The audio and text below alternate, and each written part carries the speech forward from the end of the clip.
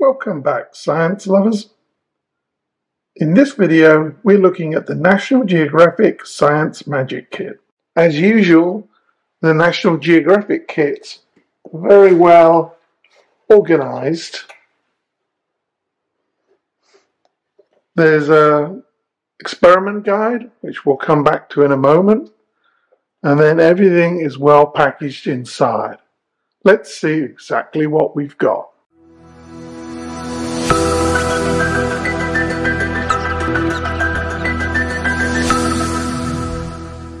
One magic wand, a measuring beaker, 3 plastic cups, gloves, but no safety goggles in this kit,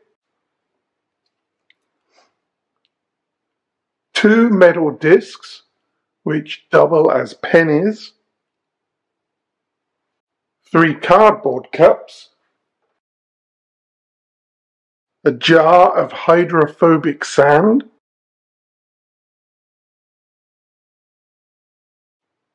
a jar of instant snow, sodium polyacrylate, some more chemicals, red cabbage powder, baking soda, sodium bicarbonate, and citric acid, and finally a pipette and 3 total different sized measuring spoons. There are 10 experiments in the experiment guide. Not many, but bear in mind this kit only costs $17. It's laid out in a form very similar to the other National Geographic instruction manuals. One thing I'm not keen about is that the first 2 experiments are exactly the same as in their Amazing Reactions kit, which I reviewed before. Probably a link to it up in the top of the screen here. But the other 8 experiments seem to be original, and we'll try a couple of them in a moment.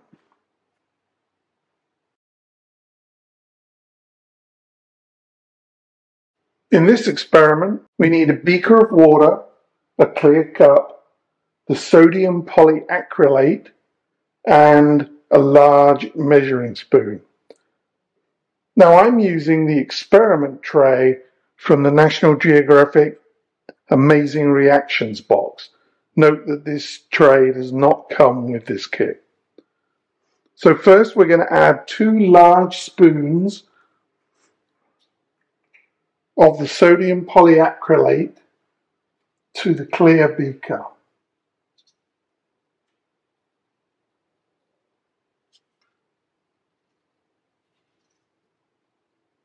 And you can see why I'm using the tray, because I always make a mess.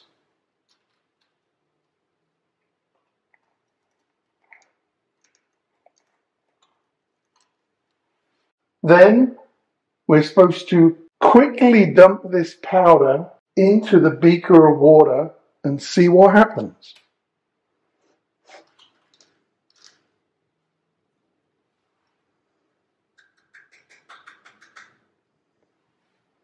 Here goes.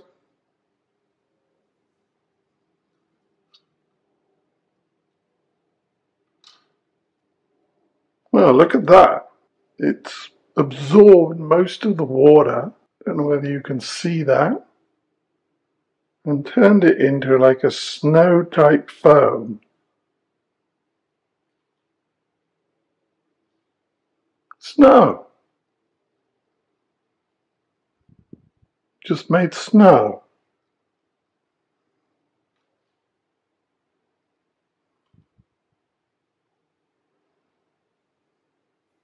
Apparently this is how filmmakers make snow, because it has the advantage that it doesn't melt under the hot lights. Interesting. For this experiment, we need the hydrophobic sand, a beaker of water, and a pipette. First of all, we're going to make a pile of sand, like so. Now this is magic sand, so we're going to make a crater in this magic sand with the wand. Abracadabra. And now, let's see what happens to the water when we add it, drop by drop, to the middle of this sand.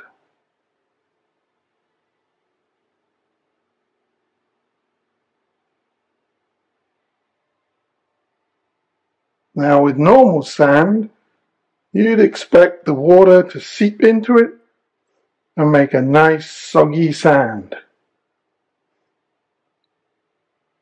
But this is magic sand. And as you can see, the water is simply making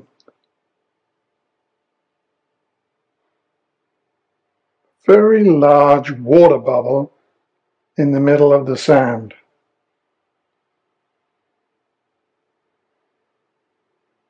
And not mixing with the sand at all. Voila! Magic.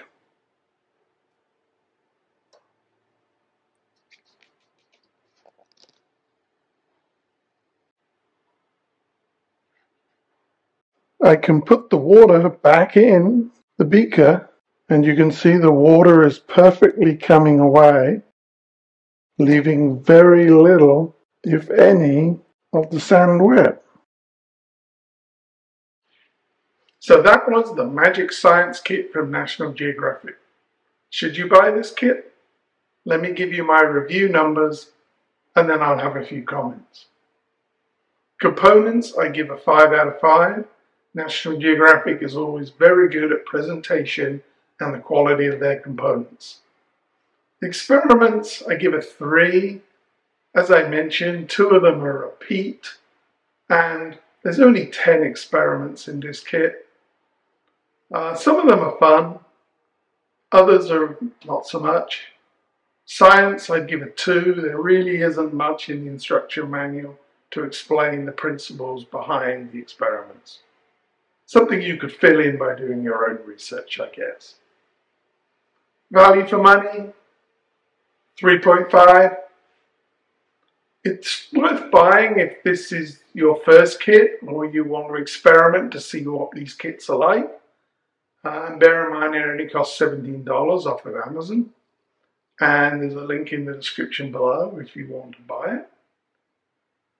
If you're used to other high quality STEM kits, you might want to give this one a pass. It's aged 8+, and it's fun, but it's definitely not the best kit out there.